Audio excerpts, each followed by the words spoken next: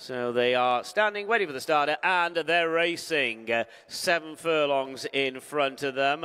Watcher began well. Good Day's very keen. Out wide is Candy Warhol. Striped Jacket of a Pint of Bear is right there. That one's on the wing to the extreme left. King of War is just in behind the leaders, being followed down the hill by Shaw Park. Further back to Musical Mystery. Sandy Paradise is next, chased by Dream of Mischief, Poetic Force, and Al-Azwar is the trailer. It's Watcher in front, leads by around a length to Candy Warhol. Length and a half to Good Day in third. 3.5 furlongs left to go. A Pint of Bear in the Striped Jacket is to their outside, followed by King of War. Then comes Shaw Park, who's peeling widest of all. Leaders are being chased down towards the final 3 furlongs by Shot of Love. Then comes Musical Mystery, trying to get into it. Sandy Paradise. Poetic Force is out wide from Dream of Mischief. Al-Azwar is the back marker. Inside the final 2 furlongs. Good Day's far side down the centre is Watcher, and a Pint of Bear. Here on the outside comes Shaw Park with a big run as they head down towards the final furlong. Good Day's on the far side of Sandy Paradise, but action down the centre of the course with Shaw Park. Shaw Park's in front by a couple of lengths. Sandy Paradise now far side, trying to come back. Shaw Park, Sandy Paradise, and then Dream of Mischief. Shaw Park has won it. Sandy Paradise and Dream of Mischief, close call for those places.